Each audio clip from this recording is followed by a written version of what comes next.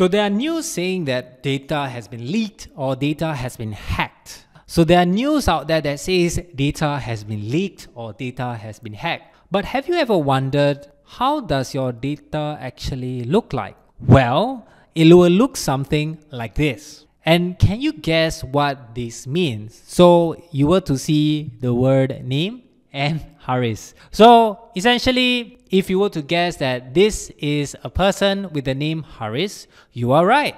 Essentially, this thing is called objects or object. So let's break down the different parts of the object. So the name itself is what we call the key, and the Haris is what we call the value. So you might hear the common phrase key value pair. So let me explain what key is. So key is essentially a way for us to label the data type for this object. So in this instance, we have the label name, and then in the value, this is where we actually put the data. So the name for this object is Haris. So what if I want to add my age? So it will look something like this, where you just add your age over here and then you put the value 27. So I'll add my key age and my value 27. So the thing is, this is a very simple example, but in actual reality, it actually looks something like this, and this is only a small part. It's actually way bigger than this, and yes, websites actually track a lot of data about you.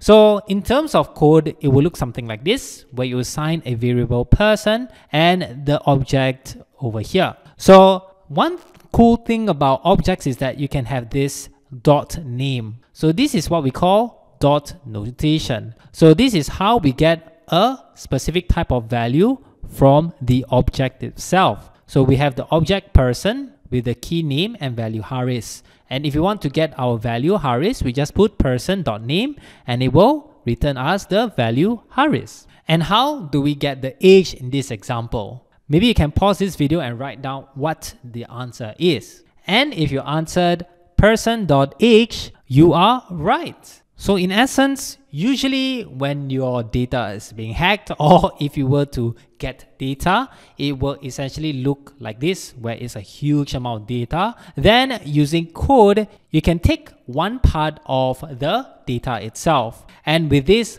little part of the data, you can actually show in the app that you have, whether it's a website or a mobile app, and then you can show it like, hey, your age is 12. So therefore, the dot notation in objects helps us to filter the data that you need. Therefore, objects are essentially a way for us to group related data together. And this also helps us to filter. Since data is not as simple as this, but is way more than this, you can actually use the dot notation to help us filter the data that you need. So that's it about objects.